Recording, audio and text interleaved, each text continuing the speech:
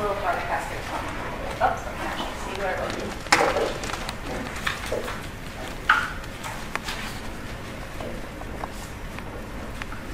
Ladies and gentlemen, I want to thank you again for taking the time to be here and listening to this case, listening to the state's proofs, listening to everything that's gone on for the past 2 days.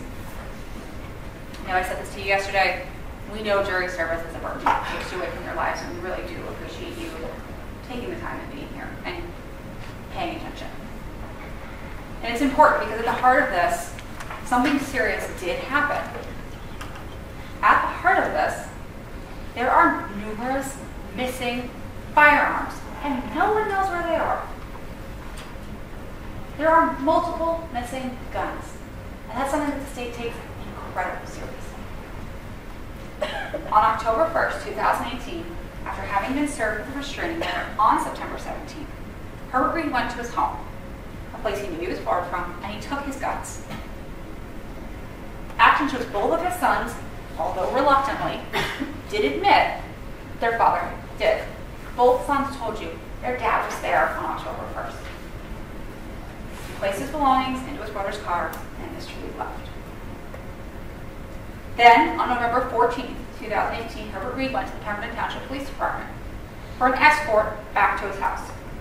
He was advised of the weapons prohibition again, in person this time, and Herbert Reed lied to Officer Sawyer and told her that the guns were in the house.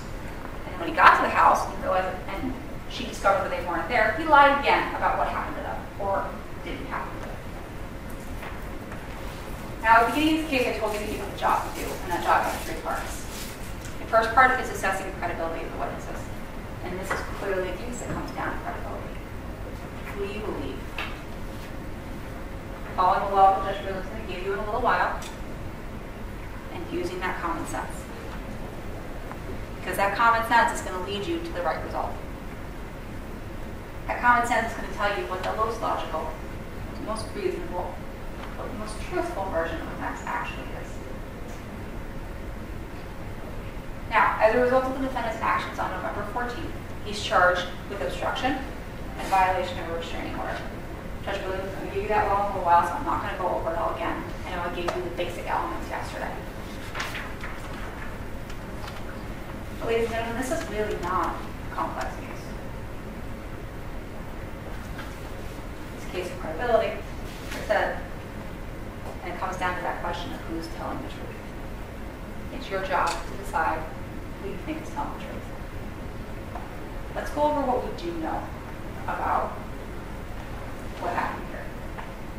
You heard from Officer Jack testify yesterday that he was on duty on September 17th. He was given a task. Hey, go serve this restraining order on Herbert Reed. He needs to be served. He was given a phone number that led to Mr. Reed. But he was told by Central Communications was Mr. Reed's number. He calls that number. The person picks up and identifies themselves as Herbert Reed. You question that? The person on the phone identifies themselves as Herbert Reed and says, I'm also a corrections officer, which Officer Jett knew was Mr. Reed's occupation from the restraining order. Officer Jett has a conversation with the person on the phone. And he told you, it stood out to him that Mr. Reed was a corrections officer because Officer Jett was a former corrections officer. So it's something that stuck out in his mind. And he specifically remembers going over the weapons prohibition because as a former corrections officer and as a current police officer, he knows that officers have guns. He wanted to make sure he knew that he told Herbert Reed, you can't have your guns. So he specifically remembers going over that weapons prohibition. There was no doubt in his mind when he testified before you yesterday that he told him that. There was no doubt in his mind that he spoke to Herbert Reed. No, he had never met Mr. Reed before. No, he'd never heard of him. He'd never spoken to him on the phone before, so he doesn't know his voice. But if you're given a phone number that's supposed to lead to a person, you call that number, and the person who picks up the phone says, hey, I'm Herbert Reed, and identifies himself as a corrections officer, which is what the person's job is, would you doubt that? I know officers are trained to be skeptical of everything, but is that something that you would be skeptical of?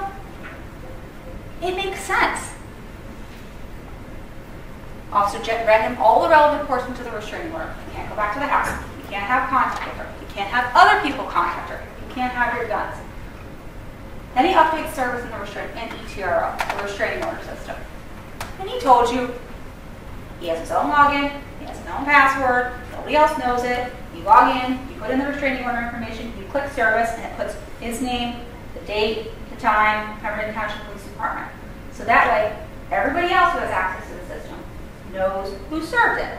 So that if it ever becomes an issue, like it has here, they know who to contact. It's the entire purpose of that. Now, Ms. Geller-Gorman has made a very large point of the fact that Officer Jett did not know who he was talking to on the phone. But here's the issue with the idea that it wasn't Herbert Reed on that phone. Let's say it was a wrong number. The number he was given, Officer Jett was given, he calls somebody else. He calls John Smith by accident. The number actually is John Smith's number. John Smith would have said, hey dude, sorry, you got the wrong number. Okay, so it's not a wrong number. Which only leads to the idea that if it wasn't Herbert Reed on the phone, and it wasn't a wrong number, that's implying that there's somebody trying to set up Mr. Reed to make it look like he's been served with his restraining order when he hasn't. And that makes no sense. If it was a conspiracy to set up Mr. Reed to get in trouble for violating a restraining order, wouldn't somebody have had to report him for violating a restraining order? And he was never reported for violating a restraining order prior to November 14th. Nobody called the police and said, hey, he went back to the house. Nobody called the police and said, hey, he contacted her, or he did, or he had somebody else contact her, or he did something else he wasn't supposed to do. That never happened. Mr. Reed went to the police department. His sons never called the police and said, hey, my dad went back to the house and took his guns. Simone Seymour never called the police and reported a violation, and she told you yesterday, it didn't occur to her that when the guns went missing to call the police. It just didn't. She also told you she didn't know the restraining order had been served. So if it wasn't Mr. Reed on the phone, and it wasn't a wrong number, then it's some big conspiracy that has a big gaping hole at the end of it. Makes no sense. Now, Geller-Gorman also made a point about the fact that Officer Jett didn't keep his notes, that he didn't record the number, he didn't verify that number in any way. Officer Jett told you he's required to keep notes on cases that involve crimes, indictable offenses. He's not required to keep notes on service of restraining orders. So, as nefarious as that may seem, he's not required to. His note was a phone number on a piece of paper that he called, and then he entered the restraining order service into the system. That was it.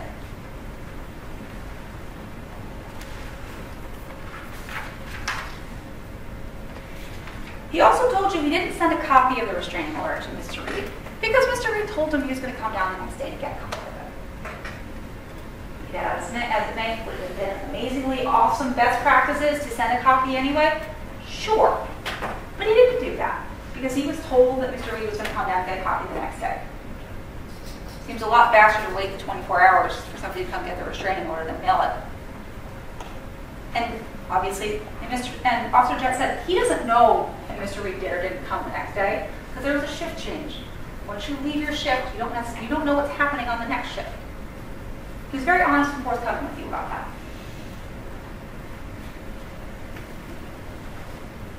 Now, you also heard from Officer Sawyer. And Officer Sawyer said that Mr. Reed came into the station on November 14th asking for an escort to his home to collect some of his personal belongings. Officer Sawyer told you she saw the weapons prohibition, saw that he was a corrections officer, and asked about his guns. He told her, yeah, I have these guns, here's where I keep them. She said, okay. They went out to the house. When they got there, Miss Seymour was in the driveway. Hold on, wait over here. We have to go kind of deal with this part of it.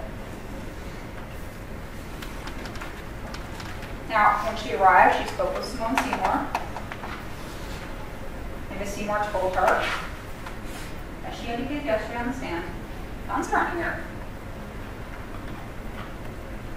Now, she said, I don't remember, she said yesterday, I don't know exactly what I said, but I said something to the effect of, the guns aren't there. Officer Sawyer goes upstairs and she testified, she told you yesterday, virtually everything was cleaned out of that closet of the gun part. It was cleared where the guns used to be. She said that was left was some dummy round, a gun cleaning kit, and a couple boxes. No rifle, no shotgun, no handguns, an empty safe. Now, Geller-Gorman's also made a huge deal about the fact that the safe was left wide. Well, there's nothing in the safe. Why do you have to close the safe? Does it really matter if it's left open, if there's nothing in it? If it's not protecting anything, why would you lock it? Why would you shut it?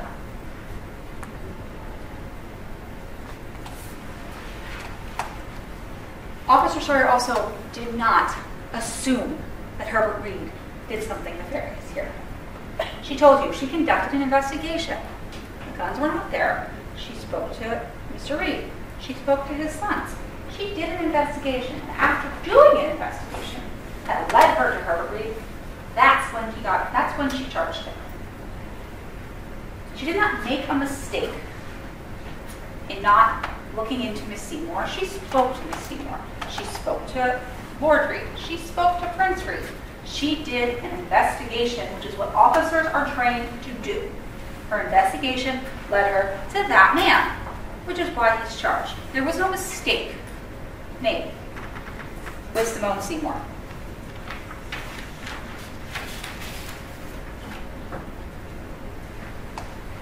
She also, Miss Seymour, and I know I'm jumping a little bit, didn't deny knowing if the safe was open. She said, I don't remember if the safe was open.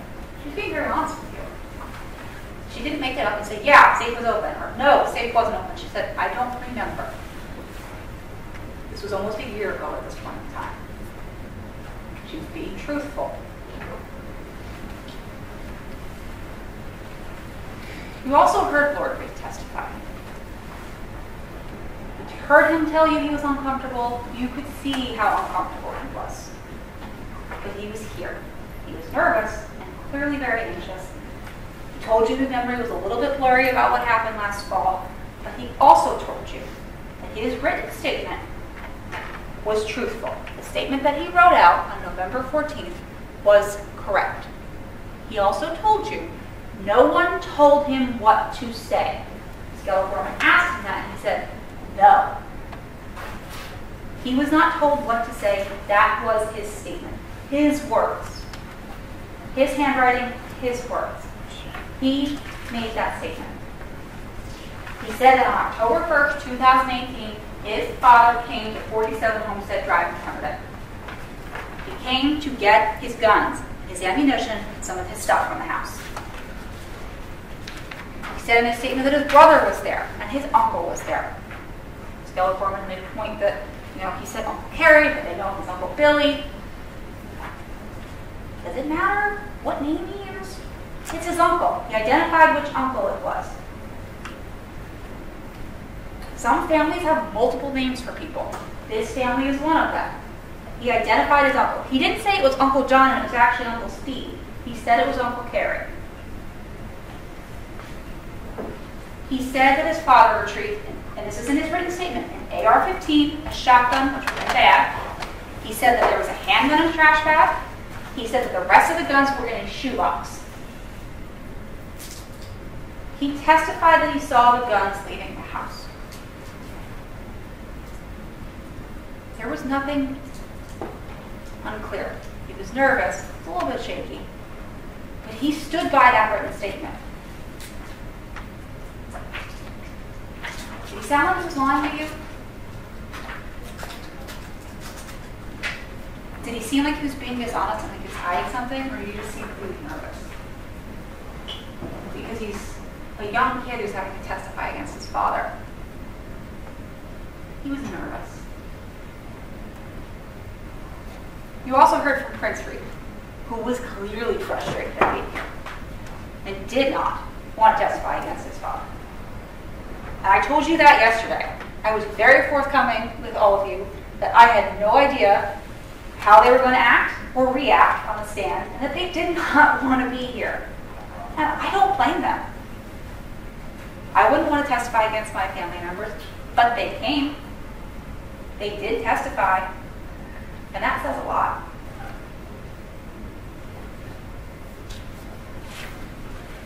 Consider Prince's tone, his demeanor, and how he answered the questions asked. He was a little bit more unsure about what happened. But despite his agitation at being here, he told you his father was at the house on October 1st. He didn't hide that. He told you he was pissed at being woken up and having to go to the house to supervise what he called this petty nonsense between his parents because his mother was worried about her things going missing. He was very clear that he was there on October 1st. He clearly remembers it. He remembers being in and out of the house a little bit. He's like, as long as my mother's stuff wasn't being taken, I didn't care. I told you that several times. He wasn't iffy on the date. He knows he was there on October 1st. He remembers it. And you heard him acknowledge that he testified previously that there was no doubt in his mind that his father removed firearms from that house on October 1st. Yesterday, he was a little bit more iffy. He's like, well, I saw the gun boxes being taken out. That's where my father usually kept some of the guns, but I never looked in the boxes. But he did admit to you, he did testify, that he previously said there was no doubt in his mind that his father removed those guns from the house. None.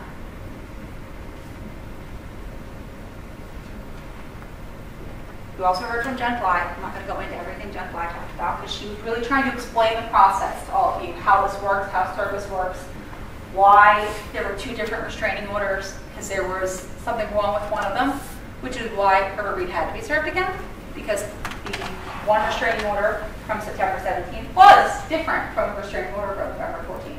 So even if you're served with one, you've got to be served with the other. That's why she was here. But finally, you heard from the defendant. You heard from Mr. Reed. He told you he raised his children to be honest, respectful of law enforcement, to do the right thing, to respect their mother, to pick her at all costs. One of his sons even became a member of law enforcement. But here's the problem with Mr. Reed's testimony. He wants you all to believe that his children, his incredibly hardworking, accomplished children, are lying to you. Lying to the system that he taught them how to protect, that he taught them to respect. And it just doesn't make any sense. Why would his son, who is a member of law enforcement, who told you yesterday he's testified hundreds of times, lie? What do his kids have to gain from this? This is not a case of a woman scorned. Simone Seymour has nothing to gain from this. She didn't call the police. She didn't report a violation of a restraining order. This is not a child custody dispute where she has something to gain from pitting her children against their father. This is not what's going on. Prince and Lord have no reason to lie. Anything, they would have read to lie the other way, get their father out of trouble. They're not doing that. Simone Seymour's only connection to this case is that she had the restraining order that kind of started this whole thing. It doesn't matter why she had the restraining order, there was a restraining order. She also just happened to pull into her driveway at the wrong time. Now, for the defendant's version of events to be true, let's break this down a little bit. Here are the things that you have to believe. You have to believe that Patrolman Jett is wrong about serving the restraining order on September 17th, that he either was inexperienced and screwed up, or that there's some big conspiracy that somebody else was on the phone pretending to be Herbert Reed, making it look like he was served, and then no one called the police to report anything. You have to believe that Lord Reed was wrong when he told the police that his father was home on October 1st and was contacted. He was contacted about his dad coming to get his stuff out of the house. You'd have to believe that Lord Reed was wrong, that his father actually being there on the 1st and taking things out of the house. You'd have to believe that Lord Reed is lying about seeing the guns, and he detailed those guns in his statement, that left the house. You'd have to believe that Prince Reed, who was a sworn member of law enforcement, and a detective in a very difficult department, who clearly did not want to be here and testify against his father, is lying about his father being there on October 1st. There was nothing unclear about what Prince Reed said.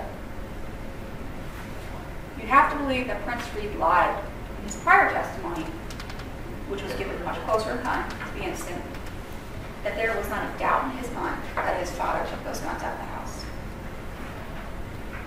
You'd have to believe that everyone is conspiring against Herbert Reed. Those are all the things that you would have to believe for Mr. Reed's version of events to be true. Or you can believe the most logical version of events.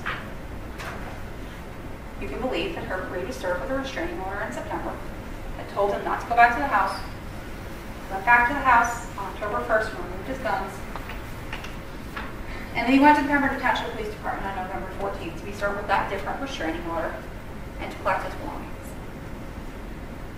He didn't tell you he left with nothing, so he had to go back to get his stuff. And when he went to the police department, he lied about where his guns were. That's more logical. That's more reasonable. That makes more sense based on everything else we've heard. Now here's one of the most important pieces of information I can leave you with.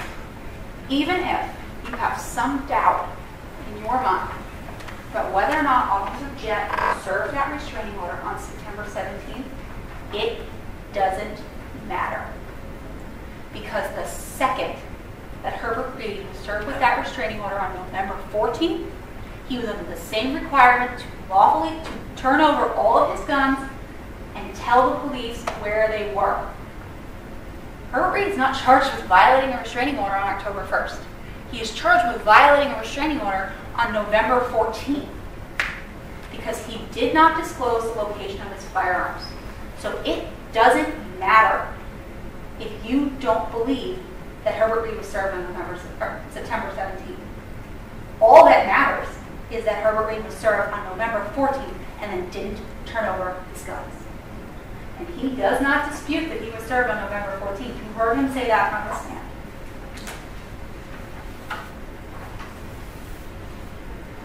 Now, in a few minutes, you're going to go back to the jury deliberation room after Judge Breland has instructed you in the law.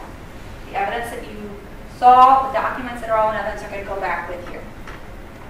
You're going to also take back with you the law that Judge Breland gives you, and you're going to take back that common sense that you have.